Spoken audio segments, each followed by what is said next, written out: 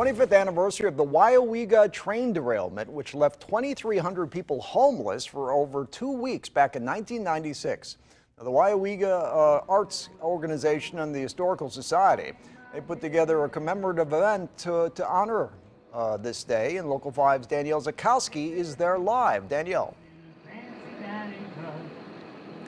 The event just began here with a few songs. The high school band is here. They'll be performing as well.